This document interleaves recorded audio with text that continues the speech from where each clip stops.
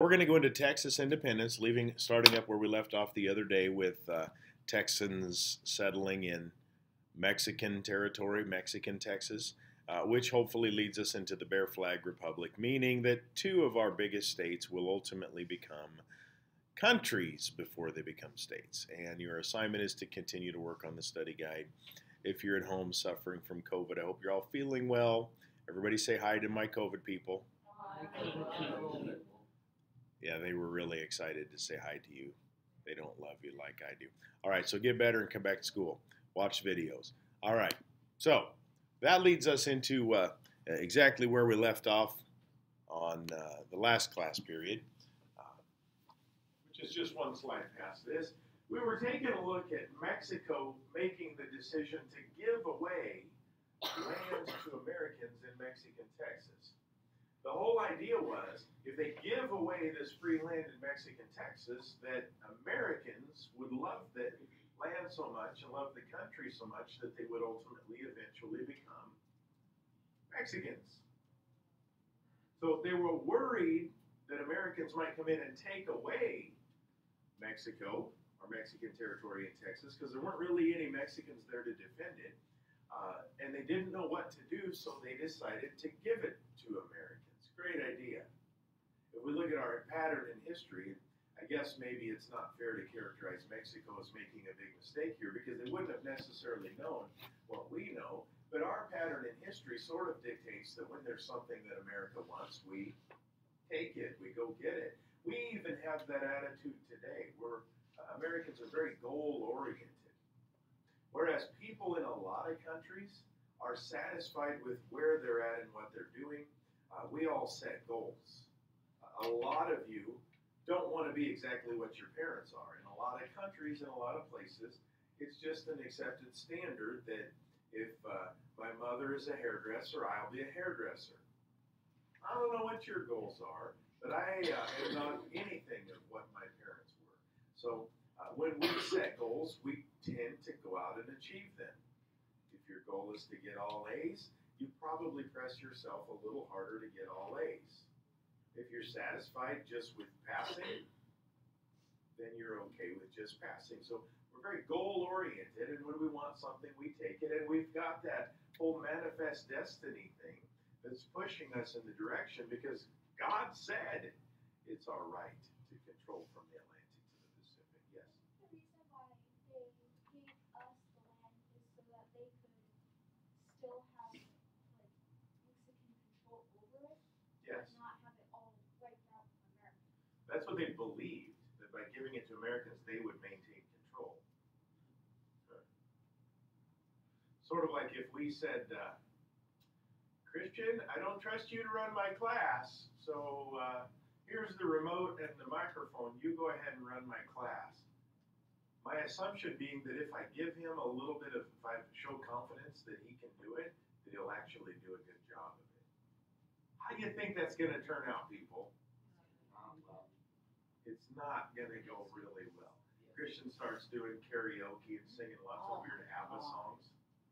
He's got the microphone and he's like, la, la, la, la. And then Kelson jumps up and starts singing with him with his broken pinky toe. And it starts getting weird really fast and nothing happens that was supposed to happen. So I only have a few requirements. Just teach what's on the slides, Christian. Easy. And don't let Wyatt go to the bathroom more than once. And keep your eyes on Grace because she'll start gaming. Those are very simple requirements. And then pretty soon, what do you know? He's like, well, I don't want to do these slides. What if we watch funny TikTok videos? I'll fire up Mr. B's computer and we'll watch. Okay, so Wyatt's got to pee 14 times. Well, he's actually in the hallway meeting up with the girl behind the lockers. Who knows what's going on? And of course, Grace is playing solitaire, like always. I'll come help. Yeah, well, it is. So, what do we got to do? We got to learn Spanish. Well, I guess I shouldn't put it up there. I should ask you. We got to learn Spanish. Without looking at your screens, what are the other two requirements to get free land in Mexican Texas? Really? We're a little slow. We're in Espanol. Okay. Well, I guess we're in a good spot, so nobody knows what's next. All right, so let's see. Avalon, if I said 1 year from now, so on January 25th, 2023, If you can speak fluent Spanish, meaning blah, blah, blah, you can talk to Victor's dad, square up, talking to him, conversing with him. You can speak fluent Spanish, I'll give you $1 million. Are you up for the challenge? Heck yeah, I don't think anybody would probably decline that. Now, some of us would fail, but I'll tell you, if someone offered me that kind of scratch, because I've tried learning Spanish and I'm not very good at it, but my incentive was a grade in college. So I did good enough to get the grade that I was hoping for, but I didn't learn any Spanish, just some vocab terms.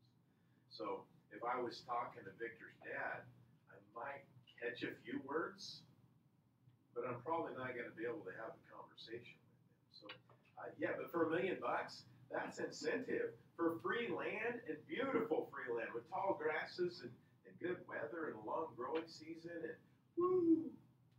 Heck yeah, I'll give it a shot. You stop watching TV and listening to the radio and you go to Rosetta Stone and start hanging out with Carlos. Because that's what we do when we're given a challenge. So yeah, I'll do that. That one sounds hard. It is hard. And that's one that you guys are going to have to start considering in the next month or so. In about a month, we do high school registration. I don't know how it's going to be different this year than it's ever been. Someone will come and teach us eventually from the high school. But you'll have to make decisions like, for instance, am I taking Spanish next year? Most colleges require 2 years of foreign language. And the only foreign language we offer at the high school is Spanish. So if you're planning to go to college, you have to factor in sometime in your 4 years of high school, you're going to have 2 years of Spanish. You have to do it when you're a freshman. No, you can wait till you're a junior if you want to. But I'll tell you, the majority of the students that are in the class will be freshmen. Which means if you wait till you're a junior, most of the other students in there are going to be what is today the sixth graders, which doesn't really mean anything. It just means in high school, you intermingle with other classes, so kind of nice that way. So that's going to be a consideration that you're going to have to decide on. And sometimes they'll try to convince you to take 4 years of Spanish. And if you're really good at it after 4 years, you might not have to take it in college. You might be able to test out of it. So there's some benefits to it. But taking high school Spanish doesn't mean you're going to learn how to speak Spanish. When I go to Mexico, I know how to ask how to use or where the bathroom is. Actually, that's not true. I don't even know how to ask where the bathroom is. I just put my shoulders up like this, and I say, baño. And then the Mexican guy points and goes, over there, senor, or whatever. And I'm like, gotcha, bro. And I take off and go to the baño, which is the bathroom. So I know a few words, but I don't know how to say, where is the bathroom? I just shrug my shoulders and say baño. It works. Just like if a Mexican guy that didn't speak any English said bathroom, yeah, right down the corner. We would know how to get them there. So, you don't need to know the whole language all the time. Shelby? I'm pretty sure it's a pre-baño. It's either, How to ask yeah, it's either that or a different word. or just baño. Sometimes they just look at me and they can tell I need to go to the toilet. There's like, go that way. Anyway, so learn Espanol. We got this. Okay, number 2, you got to become Catholic. Now, some of you are like, oh, no big deal. I'm already Catholic. Victor's like, I know some Spanish and I'm Catholic. This freelance stuff's going to be easy peasy. I'm not Catholic. But remember, we go through these time periods in history when religion is like, woo, really important, and times when religion is meh. This just happens to be a meh. And the people looking for the free land mostly didn't care. And even if they did, gosh, this is a jackpot. Again, for $1 million, would you change religion? Maybe. You're a little worried that God might be upset. But here's the thing. I'm Lutheran. They're saying become Catholic. In Mexico, there's a national religion. Doesn't mean you have to go. But like a lot of countries have a national language. We don't even have that in America. We mostly speak English, but it's not a requirement and it's not a national language. So become Catholic. I'm Lutheran. So I start questioning. My going to get in trouble if I switch to Catholicism. I've been to the Catholic Church quite a few times because my nephews and nieces are Catholic, so when they go through their whatever ceremonies, I go, and there's a lot of chanting, and then there's some kneeling, and some standing, and some singing, and I have no idea what's going on, but if I went a half a dozen times, I'd probably be like, I got this. So I start questioning, what's the difference, really? Okay, is it the same God? I'm a Lutheran, Victor's a Catholic. Do we pray to the same God, Victor? Yeah, it's the same guy. Is it the same Bible? Yes, it is. So the only difference between our two churches is interpretation. Since the Bible is thousands of years old, and anybody that's tried to read it knows that it's kind of hard to read, it just means that people over those hundreds and thousands of years have interpreted the meaning of God's word in the Bible different ways. So am I willing to accept somebody else's interpretation? If I'm in the meh stage and religion isn't that important and I don't really care, okay, I'll switch over, whatever. So I've met the first two requirements. I'm going to try really hard to learn Spanish. I'm going to switch over to Catholicism. Number 3 is super stupid easy. You have to obey Mexican law. Well, if you're in Mexico, you're going to obey Mexican law. If I'm on vacation in Mexico and I'm driving the rental car and it says 60 kilometers per hour, then I better not go 70 kilometers per hour because it's their law. Doesn't matter what my law is. It doesn't matter that the speed limit here is 99. That's right, isn't it, Avalon? 99 miles per hour in Nebraska. Not 100, that'd be illegal. It's not really 99. You can't go that fast, you're going to crash. No. Get off the sidewalk when you get licensed. Anyway, okay, booyah, easy peasy. So all these settlers flock into Mexican Texas. All 25 of us, we head in and we're like, this is great. There's cows just roaming around, and all we got to do is grab them and fence them in. It's like $100 bills roaming around on the plains. They're like, woo, booyah, making money without even trying to make money. And the weather is beautiful, and there's tall grass, and there's wild game to eat. The farming is good, long growth. Everything they advertised is good. In fact, it's so good that I'm like, sending letters to my friends and family. I'm like, friends and family, you guys got to come here. This is great. So after a period of years, like say by 1830, there's 6 Americans in Mexican Texas for every 1 Mexican. And Texas is big. So all of a sudden, the Mexican government is like, whoa, wait a minute. What is happening here? It's filling up with Americans. And the Mexicans get nervous, so they send representatives, government representatives, to our settlement. And we all settle together because we know each other and we're comfortable around each other. Some of us like each other better than others. Christian. Wait, what? I sneezed. It's okay. Who would I like? Yeah. It was a sneeze. I didn't say your name. You said my name. That's what it sounds like when I You sneeze. said no.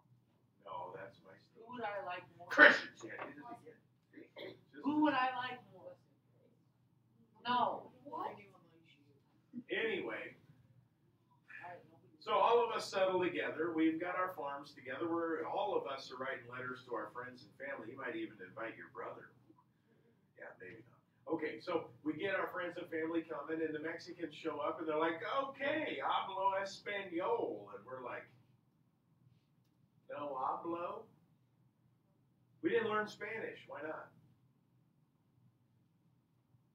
There wasn't anybody there to teach us Spanish, and there wasn't anybody there to make sure we were learning Spanish. So I told Avalon, in a year, you have to know how to speak Spanish, and I'll give you $1 million. But if I don't show up after a year, there's no reason to do it. She might be upset that she doesn't have the $1 million, but maybe the check just automatically deposited in her bank account. And she's like, yes! And I didn't have to speak Spanish. So we don't speak Spanish. They're waving their arms around because, again, I think the people that are frustrated probably just flail their arms around wildly. And then they're like, okay, fine, where's the Catholic Church? Oh, we didn't build one. We were busy farming. And there aren't any Catholic priests to teach us the Word. So we don't speak Spanish, we're not Catholic, and they're like, fine, waving their arms, flailing wildly. How about what kind of laws are you following here? We don't even know the Mexican laws because there aren't any Mexicans around to tell us the Mexican laws. So what kind of laws do you think we're following in Mexican Texas? Because we have to have laws no matter where we go. American laws that we're familiar with. So we're not going to use kilometers per hour. We're going to use miles per hour when we're riding our horses. Because we're familiar with miles per hour. We're much more comfortable with that. Someday when you're riding in your car, one of your smart aleck kids is going to switch your miles per hour gauge over to kilometers per hour because most cars will do that. And you're like, whoa, what's going on? I'm going 90 and really you're only going 40 miles an hour or something like that. I don't know what the conversion is. I don't really care. And then you slow way down and then cars are passing you. Wait, that's kilometers per hour. So, yeah, we don't do any of those things. So the Mexicans get upset and they say, no more settlement. Because we didn't do any of the things that they had asked. So their plan is backfiring on them. And I'm like, well, wait a minute. You can't shut off settlement because I already invited my cousins and my brother, and I even invited Kate's brother. I said, Drew, you should come here.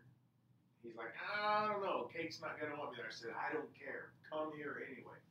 So I got people coming, and the Mexican government just said, no more. We got issues, people. So what Mexico thought would happen, that all of us would be so grateful that we gave them this great land, that we follow their 3 simple rules, backfires. Mexico fills up. Texas fills up with Americans. Now there's going to have to be a brouhaha. By the way, this is not a political stance of mine. I just like to point this out because I think it's kind of ironic. For Americans to go settle in Mexico, right? Americans were going and settling in Mexican territory. We had to do these 3 things. If a Mexican wants to come to America and settle, do they have to learn English? Do they have to conform to any kind of religious group? And do they have to obey American law? Yes. So we only require one of those 3 things for settlement in America. And even then, a lot of those, and it's not just Mexicans, but those sneaking across the Mexican border into the United States, many of them aren't Mexican. They're actually from El Salvador and Honduras and other Central American countries.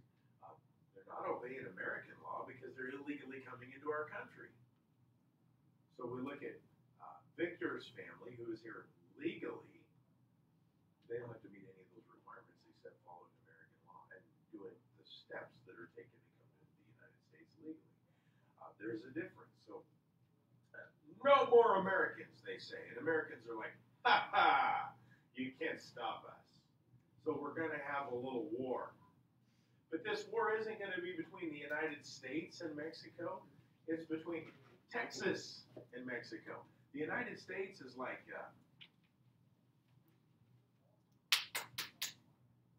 not our problem. We don't want war with Mexico, even though it's a war that's very, very winnable. Wars mean dead Americans. They always mean dead Americans. Even if you're just unloading a tank off of a truck or a plane that carries tanks, someone gets run over, dies. Wars with tens of thousands or hundreds of thousands of men mean death. So, no, America doesn't want to do this. So, Texas, you're on your own, basically. The guy's picture here, he's the evil dictator of Mexico. I'm pretty sure in world history last year with Mr. LeGrand, you studied what is a dictator. Can you give me a super simple instruction of a dictator, description of a dictator? Show me. A leader who doesn't put the people first, puts what they want. Usually himself or herself in some cases, and their buddies. Yeah, that's a good description. Do we usually think of dictators as good leaders or good people? Almost never. Maybe 1 or 2 dictators have really done the work of the people. Now, it's different than a monarchy, but some monarchs, like kings and queens, can be dictator-like, and yet some are also benevolent, which means they're really good for their people. So when you look at the the history of England, they've had some really, really bad kings and queens in their past, and they've had some kings and queens that really did look out for the good of their people and the strength of their country. So we're going to go to war. This is General Santa Anna. He's the Mexican dictator. He's got some military experience, done a little fighting. Santa Anna is not his real name. In fact, it's something kind of cool about Mexican names is they carry their family tree. So Santa Anna is like the abbreviation for his name. Our names carry part of our family tree. Like, for instance, 100 years from now, if somebody's studying me, they know that my father's name and my grandfather's name on my father's side was Bellamy. But in our culture, we almost always lose, our maternal side. My mother's name isn't anywhere in my name. So Santa Anna's real name was Antonio de Padua Severino Lopez de Santa Anna y Perez de Lebrón. That's his whole name. So do you understand why he goes by Santa Anna? Santa Anna, Lopez de Santa Anna, is his paternal name. That means it's his father's name. Perez de Lebrón will be his mother's name. So the whole family tree is right there in his name. That's why he shortens it to Santa Anna, because when he signs a check, he can't fit Antonio de Padua Severino Lopez de Santa Anna Perez de Lebrón. Can't fit all of that. Anyway, that's a typical, normal Mexican name. Picture a family in Mexico. Do any of them have like gigantic names like that? Like has multiple names in his name. It's a cultural thing, and I don't know if that's if it remains as a normal part of Mexican culture today, or if Mexican names are more Americanized, shortened, like our names. Anyway, it's kind of cool. I sort of wish we did that, though. Sometimes I have trouble learning people's first names. Anyway, so Santa Anna sends soldiers to put down this rebellion in Texas. In fact, he decides to lead the soldiers to put down this rebellion in Texas. He takes about 6,000 soldiers heading off to Texas. Now, as soon as their farmers and ranchers in Texas find out that Santa Anna is on his way, they decide, oh my gosh, OMG, SMH, we better do something to stop this guy, or he's going to take away everything we've got.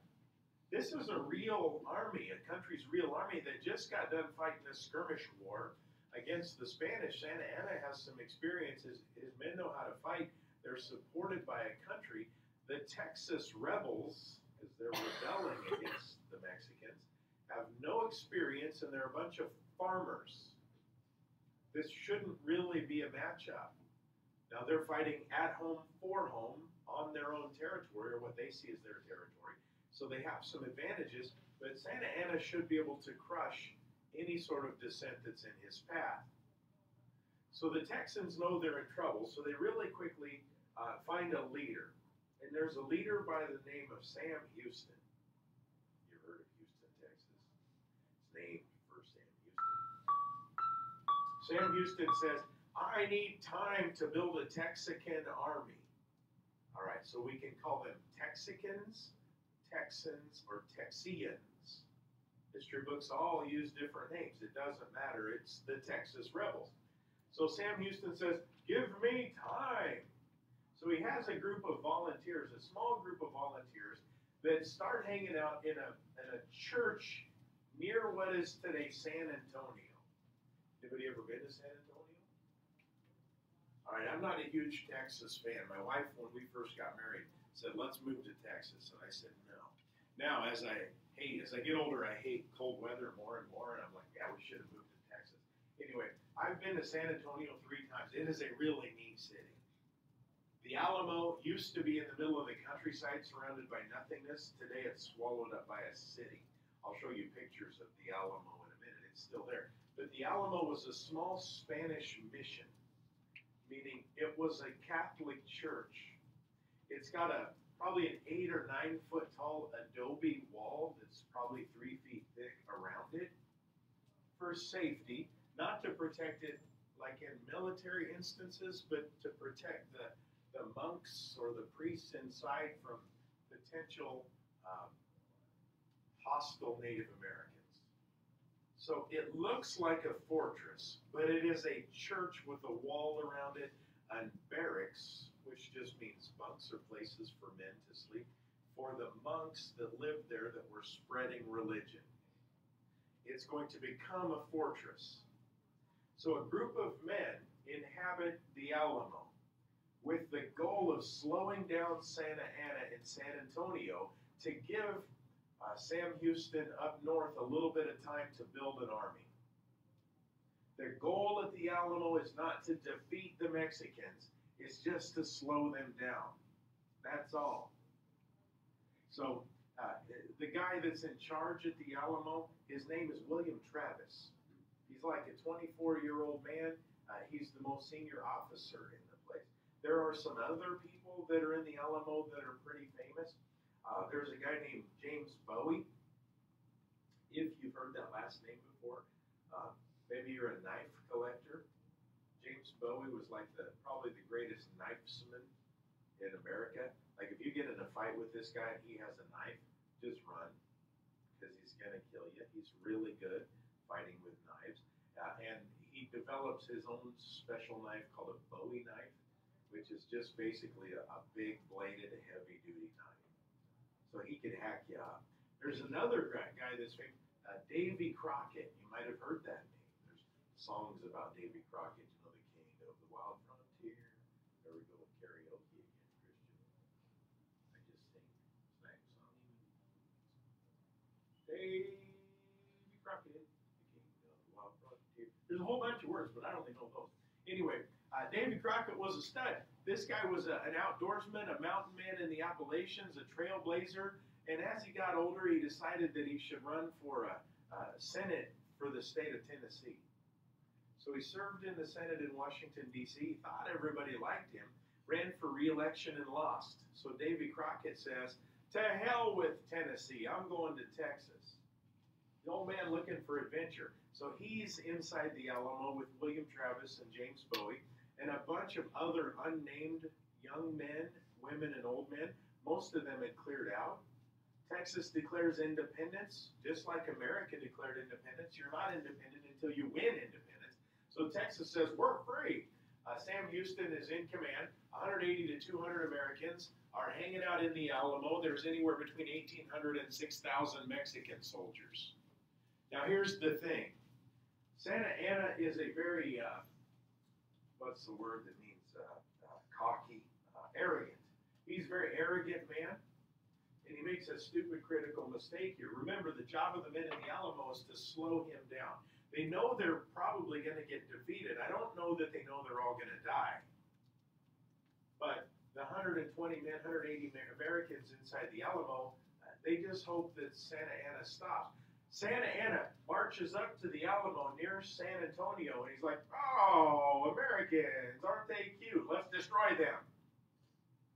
All he would have had to do, because there aren't even really any soldiers inside this place. Most of them are just ordinary people. Many of them are already sick because they're not getting any fresh water. There's a river that runs nearby, but if they leave the safety of the Alamo, they get shot.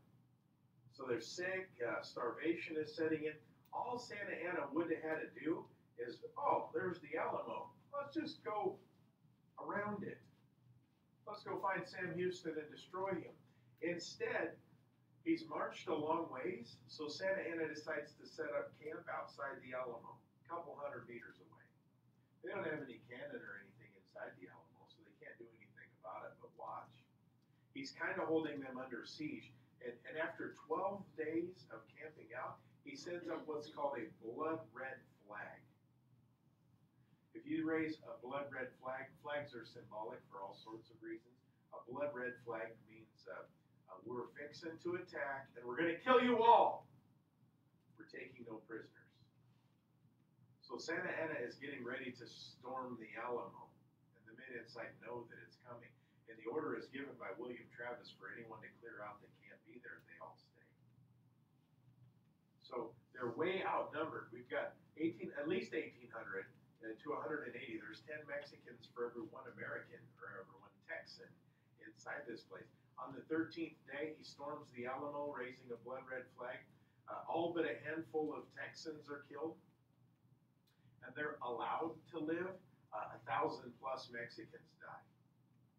So did the men inside the Alamo do their job? Yeah. Davy Crockett is killed. William Travis is killed. Jim Bowie was sick. He didn't even fight in the battle to save the Alamo. He had dysentery. You can't really fight when you're pooping, like constantly, when there's water running out of your rear end. So he's laying in bed. When they went to clean out the Alamo, they found Jim Bowie's body laying in a bed, surrounded by 16 Mexican corpses. So in the process of getting killed while sick, potentially he killed 16 men. They allowed, Santa Anna allowed one man, a black man who was a slave to William Travis, to escape, and maybe a woman and a couple of children. This part of the story gets sketchy.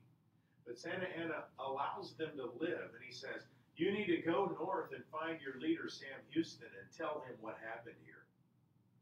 Thinking that it would scare Sam Houston. Instead, how do we feel when we find out that this Santa Anna guy just slaughtered a whole bunch of old men that were sick and women and children?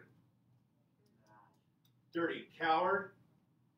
Let's get payback. It wasn't that the Texians were afraid. It's that now they're angry and they want payback for what's happened to their people.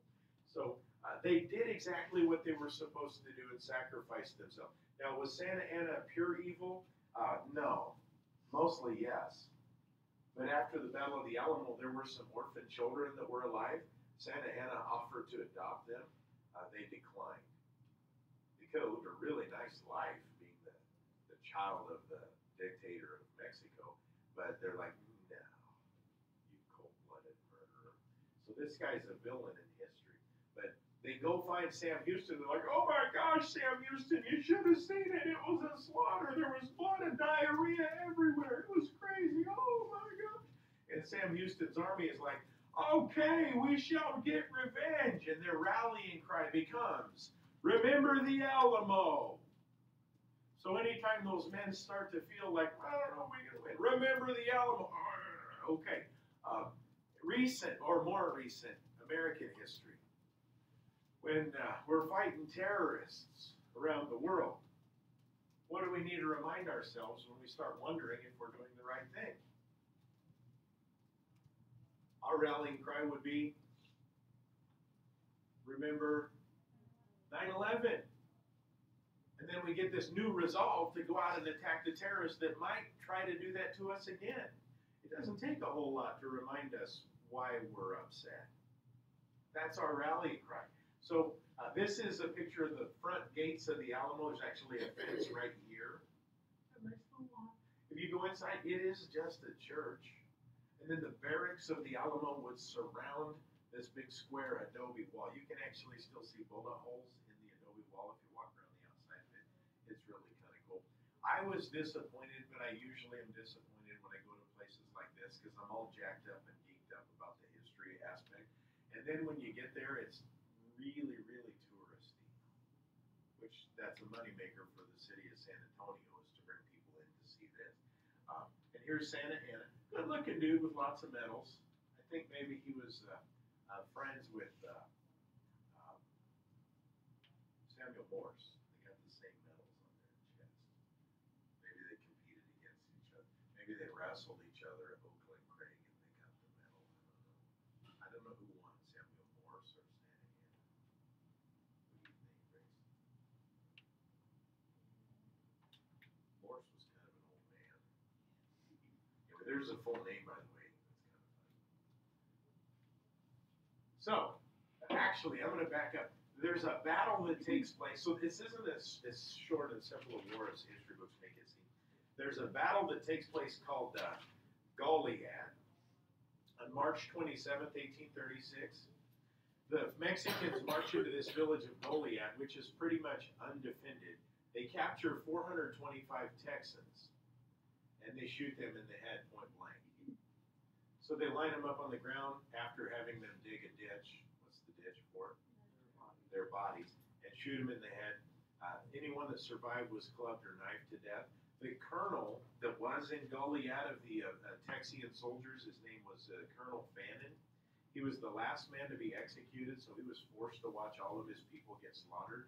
These Mexicans that are doing this killing in this war are as cold as it comes. Doesn't matter, women, children, old men, they'll kill you all. They're trying to make a point, don't mess with Mexico. Colonel Fannin, because he's a colonel, they sit him in a chair making him watch this thing, and then they said, all right, we're going to kill you, you can make 3 requests. Well, this is kind of nice, and sometimes militaries or armies do this for each other, for officers. And since Colonel Fannin is a colonel, the Mexican officers are like, we're going to give you 3 requests as you die. His first request was, make sure, please, that all my possessions go to my family. So my credit cards, my wallet, my driver's license. Okay, so they didn't have those things. Make sure all my money and all my stuff, please send it back to my family. Here's my address. The Mexicans say, okay, that's fair. We respect that. His second request was, shoot me in the heart, not the face. So I don't know if Colonel Fannin was like a pretty man or what. He's like, don't shoot me in the face. That's rude. They're like, okay, I'll respect that. And his third request was, please give me a Christian burial. He's not asking for anything special. He's not asking for even special treatment that his other men shouldn't receive. They're like, okay. So what do? They stole all his stuff, shot him in the face, and burned him in a body pile. Stories get back to Sam Houston and Sam Houston's men and what happened at Goliad. This is a bigger slaughter than what happened at the Alamo. It's getting worse and worse.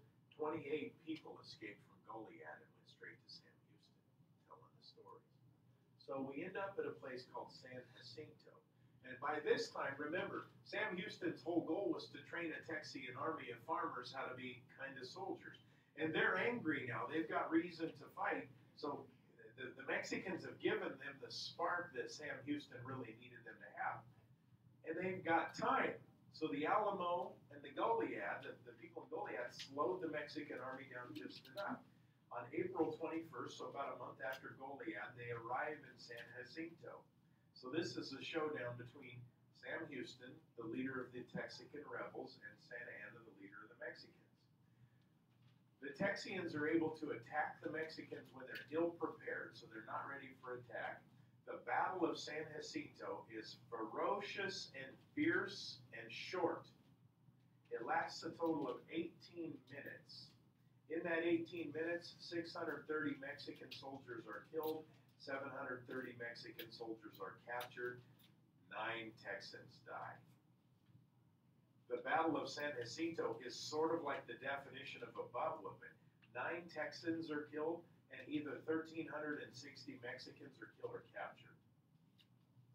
This is exactly what Sam Houston wanted. So at this point, he knows that Santa Anna is either dead or captured. But Santa Anna was a bit of a coward, and he took off his fancy general uniform, and he hid himself amongst the regular men, wearing just a regular Mexican army uniform. So you got to picture the Texans have all these Mexican soldiers sitting on this field, crisscross applesauce, and they've been disarmed, and maybe their hands are even tied together, and the Texicans are walking around looking for General Santa Anna. They can't find him. Sam Houston, by the way, has been shot in the leg, so he's in a field hospital somewhere.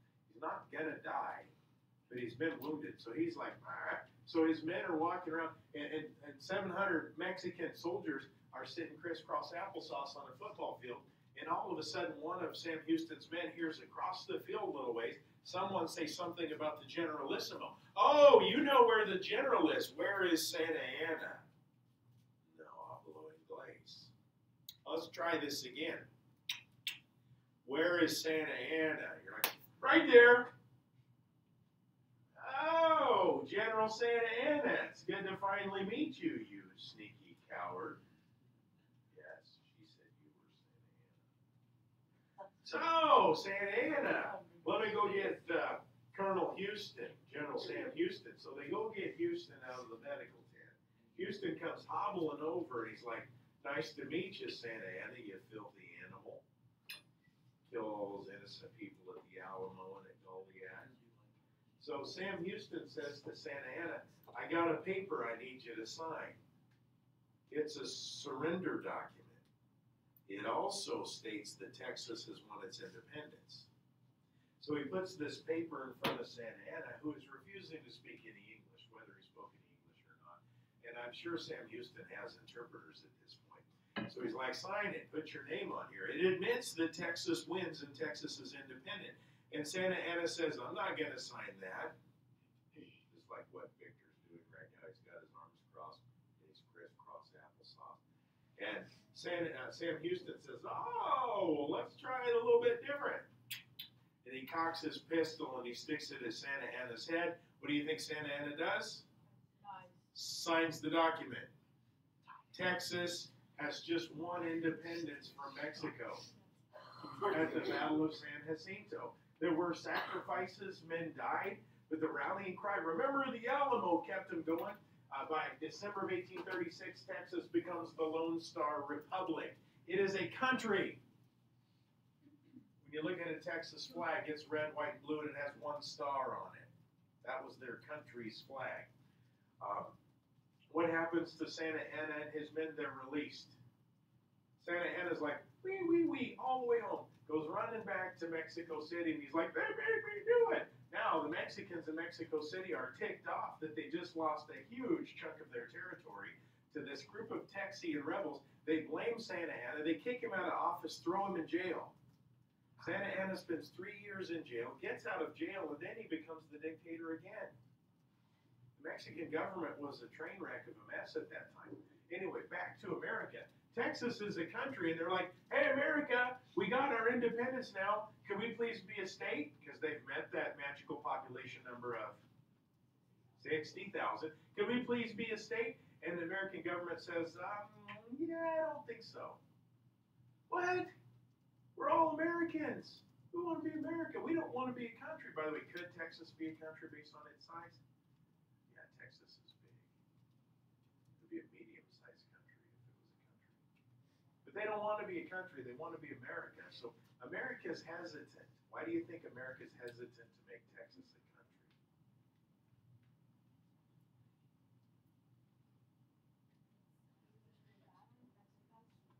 Say that again. That's a good point. It's remote and it's got to be defended.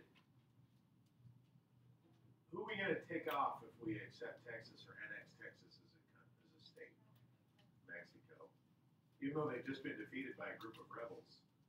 America doesn't need any more enemies. So Texas is on hold for a while. Not very long, but for a while. It's eventually, obviously, going to become a state. But their request is denied. Partly because of that balance of slave versus free states. Mexico had already declared slavery illegal in 1830, but Texas had slaves anyway. Texas would be a slave state. That's the Texas flag, Lone Star Republic. I actually really like the Texas flag because of its simplicity.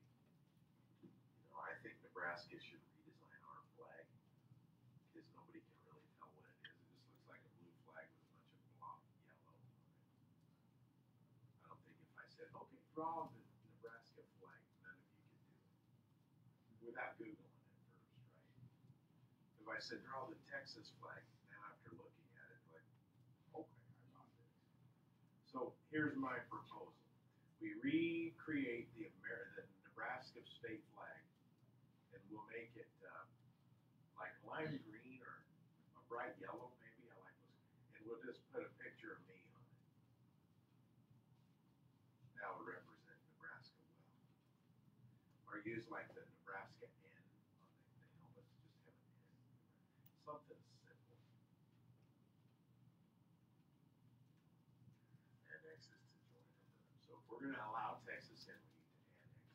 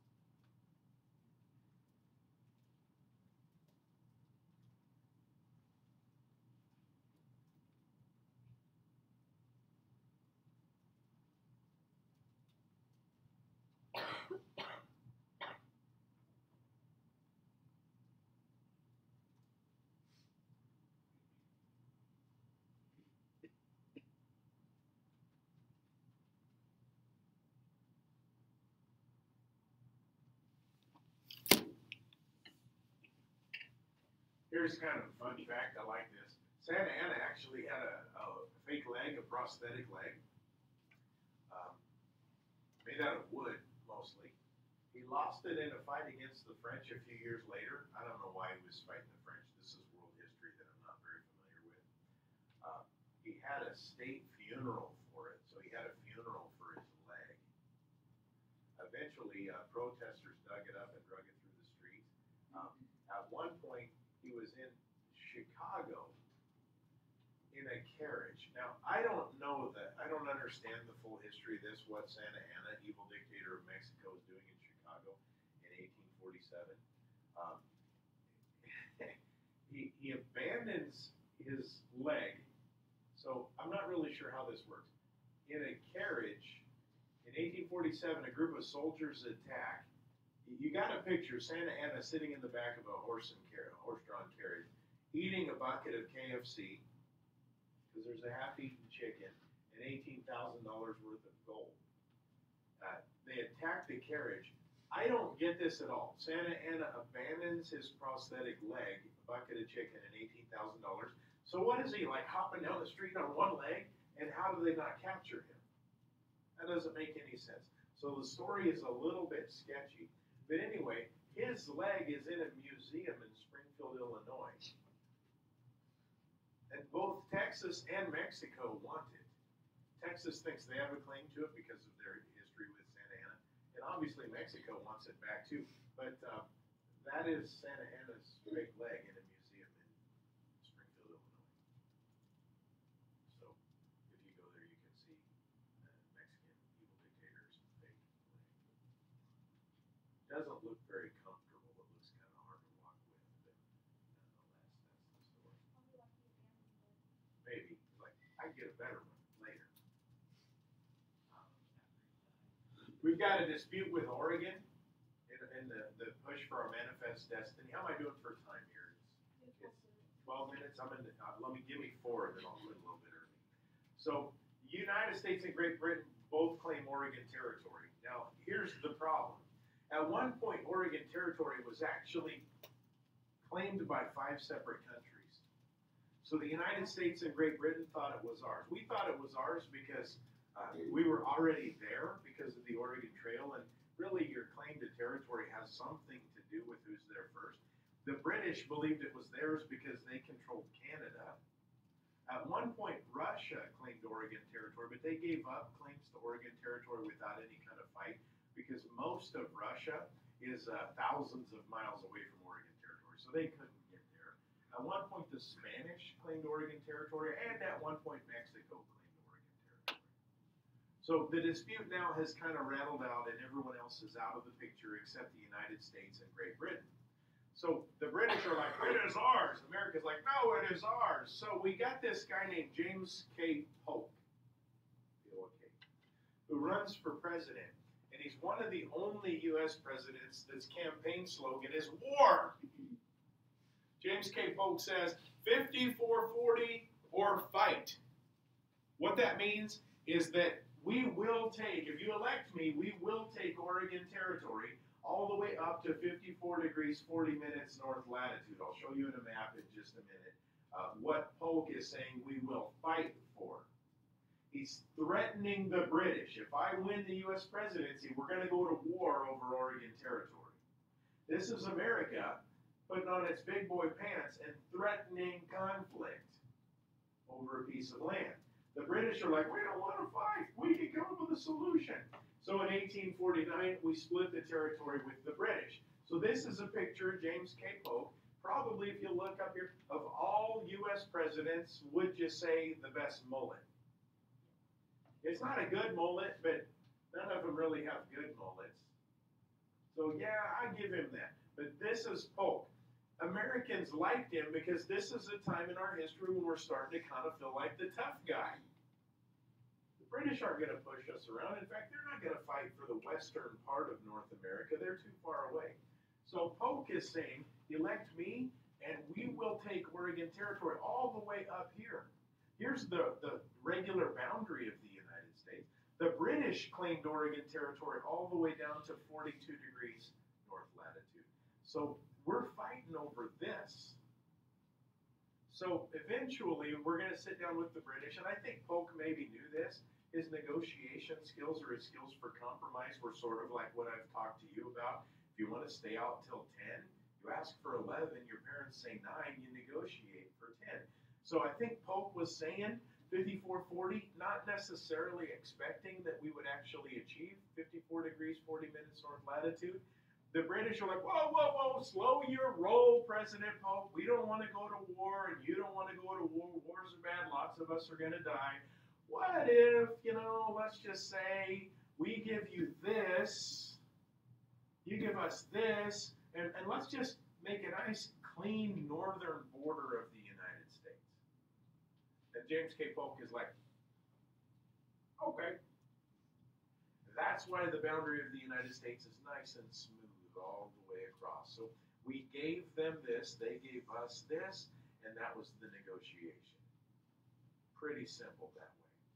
So we are quickly beginning to fulfill our manifest destiny to control North America from the Atlantic Ocean to the Pacific Ocean.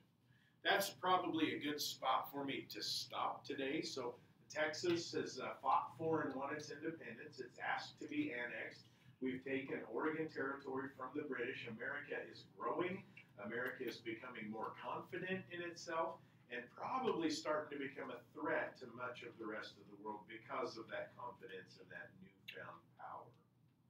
Any questions today before I shut down? Anything from your study guide that's popping up that you're not really sure if we went over it or if I need to clarify it for you? William Travis was the guy that was in charge at the Alamo, a young man that was in charge at the Alamo. He's the boss. Good question. Any others you need help with that we've gone over? Okay, I'm going to shut off my video here for my people that are absent. And if there's any other questions,